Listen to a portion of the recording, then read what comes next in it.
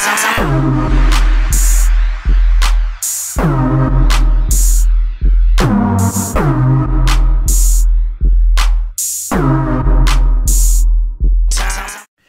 going on, guys? It is Spartan21 back again here with another gameplay of Call of Duty Black Ops 2 on the Wii U.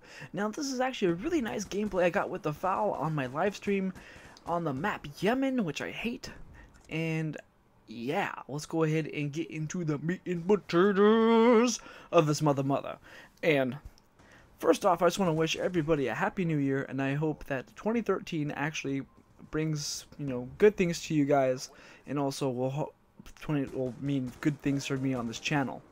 So let's go ahead now and get past that little hump there, and let's go ahead and get into the actual commentary, which is about the media and how they perceive with people, and also being a boyfriend / girlfriend. So my mom has been urging me lately to, go out there, find someone to date and all that kind of fun stuff. And it's just, really hard for someone like me to do that because of, I am a little bit overweight. I am not skinny. I am mildly overweight. I think I weigh right now 286 right now. I used to weigh 235. I used to be really, really muscular in high school and all that kind of stuff, and then culinary school came around and I got fat and all that kind of fun stuff. So, and I just, I blame the media for making it so hard for people like me to, find a relationship. I know there's girls out there that like that, but it's just, I just don't like how people are judged by how they look. I mean, you could be like over 200 pounds and 6'1" like I am. And people will go, "Oh, you're overweight. I don't like you." And it's just it's ignorance.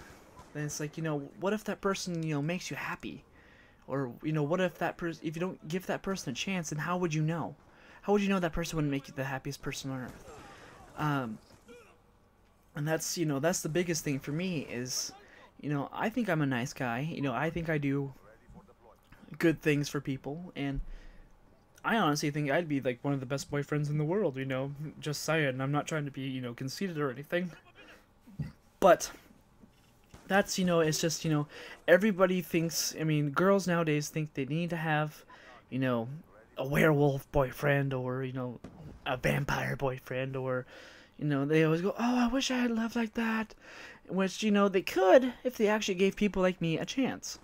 And it's, I don't want to, I'm not trying to be, condescending to women or anything like that, but it's just, that's what you're perceiving as, is, you want the unattainable, if I can speak English right today. And if you want the unattainable, then you're destined to run into the bad guys and all that kind of fun stuff all the time, and and then you overlook us good guys and don't give us a chance. So that's that's my little rant about being single for so long, and the reasoning behind it and all that kind of fun stuff. So there is a girl I like, but I just don't really have the guts to really really tell her that I really do like her. She is actually going to be quitting the job cause we are actually co-workers. She's actually going to be quitting her real soon, so it's going to be, a lot harder to contact her because of the fact that I won't see her as much, even though I don't really see her much now because I don't really work much. But, and I just want to hear from you guys. What would be the best way for me to tell her that I really do like her and I really want a chance to, try to make it work, rather than just... Because that's my problem, is I don't try because I feel like I'm always destined to fail, so that's why I never try. So